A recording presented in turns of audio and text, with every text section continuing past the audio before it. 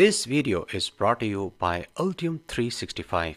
In today's episode, I'm going to use ChatGPT to make an Arduino-based project that's never been done by anyone before. First, I'll make the project and then I will ask ChatGPT to make the same project. So I started off by asking ChatGPT to tell me about yourself, and ChatGPT replied, I'm a language model created by OpenAI. My primary function is to generate human-like text based on the input I receive. I've been trained on a diverse range of internet text, allowing me to answer questions on a wide range of topics and generate text that is coherent and informative. It doesn't matter how many times you ask ChatGPT, every time it will use different words.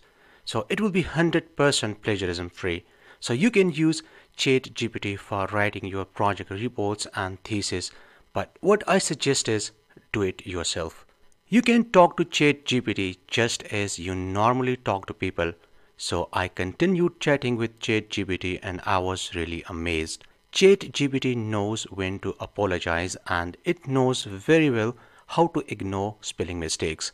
Anyway, read my chat and then we will continue from there.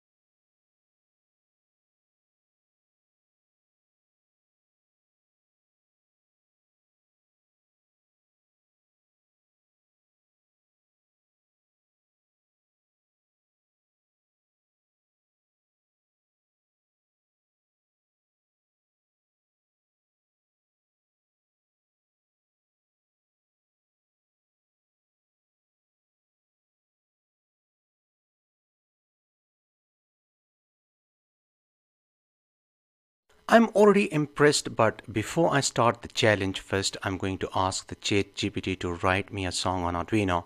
I just want to check how creative it is. ChatGPT response depends on your question. The more information you give ChatGPT, the better it will reply. I asked GPT to write me a song on Arduino and mention my YouTube channel Electronic Clinic, and also mention my subscribers as I'm dedicated this song to my subscribers. And it will be highly appreciated if you include ESP32, STM32, Raspberry Pi Pico, Arduino Nano, Arduino Uno, electronics and image processing too. So let's go ahead and click on the enter key.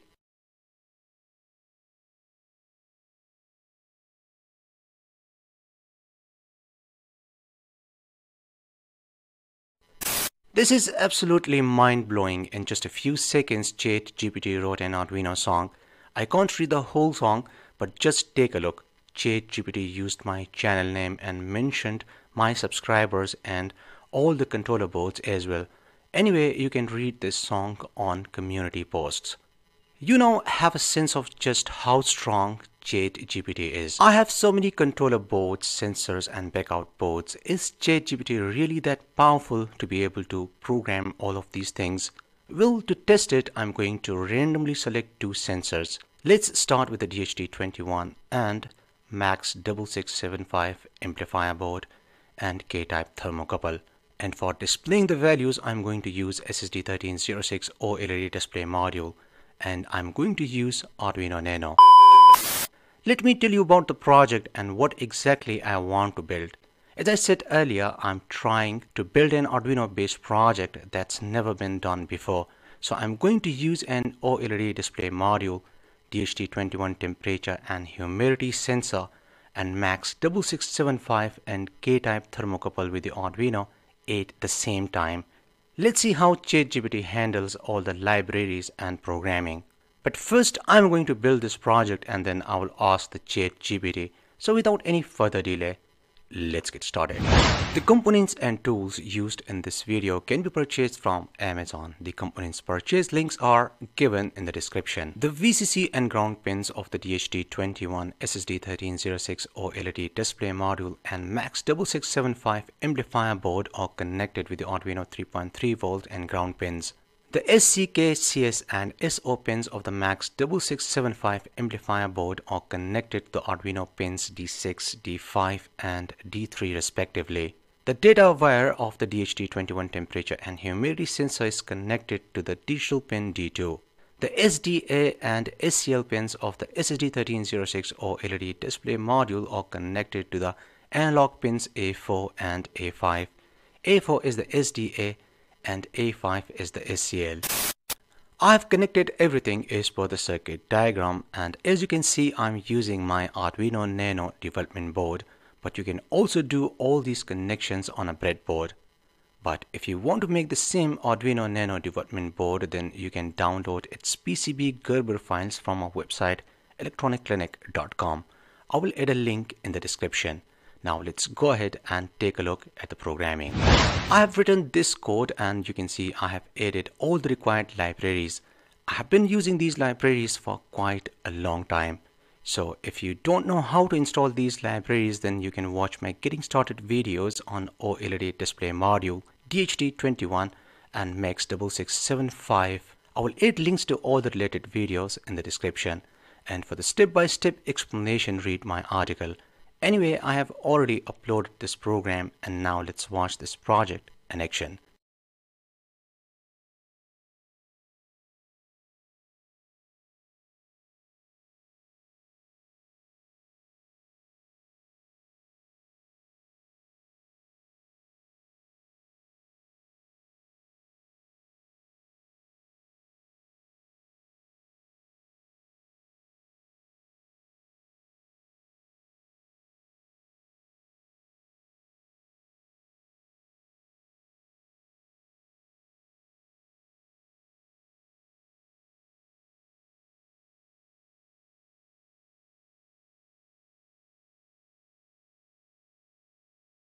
So my code is working, and it took me around 30 minutes to make it work. It may seem hard to believe, but I did it in 30 minutes as I have been using these sensors and displays for years. Anyway, now let's go ahead and ask ChatGPT to write the code. If you have been using Altium Designer for creating schematics and designing your PCBs and you don't know about Altium 365, then let me tell you about it. Altium 365 lets you store projects in the cloud with all the documents and components you might need to complete all your tasks. To unlock all of the functionality of Altium 365, you must first connect to your workspace, a separate environment where all your data exists. After logging into your account, you can access all of the features of the Altium 365 platform. Let me show you how to create a workspace. Click on the Not Signed In drop-down button and click on the Sign In. Click on the Register an Account. It's just a two-steps process into your email ID, or you can also register with Gmail and Facebook. Once you complete the registration, then come back to Altium Designer, enter your email ID and password, check the Sign In automatically box and click on the Sign In button. And your Altium 365 workspace will activate. Click on Manage if you want to change your password, your information, and you can also write about your experience in projects. And finally, you can click on the Save button. I will share more tips and tricks with you in my upcoming videos. I have added links to the Altium Designer, Altium 365 and Octopart, the world's fastest component search engine. Now let's get back to our project. As I mentioned earlier, the more details you give to ChatGPT, the better it will respond. So let's go ahead and tell ChatGPT about the project. You can see I'm telling connections and I'm giving it some instructions how to do it. So I'm going to press the enter key and let's see.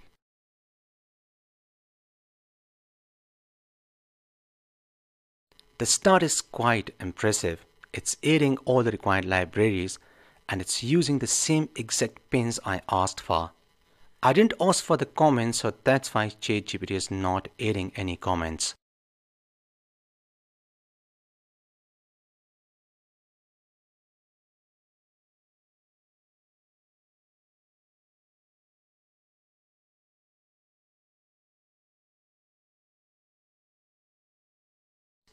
This is awesome. ChatGPT is also telling me which libraries I will need to install. Anyway, I already have all these libraries, so let's go ahead and copy this code and paste it into the Arduino IDE.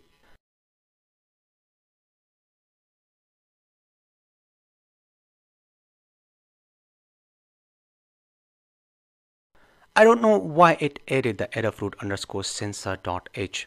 Anyway, I'm going to compile this code. Let's fix this error.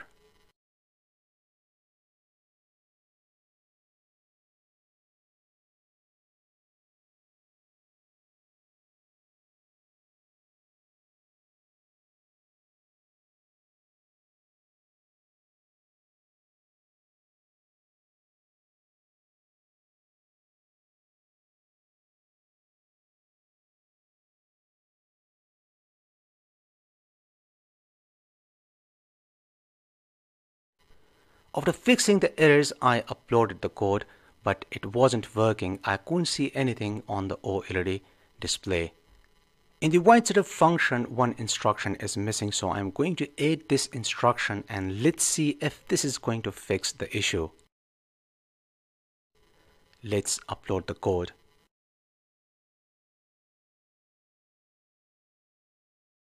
Wow, this is amazing. I can see values on the OLED display module.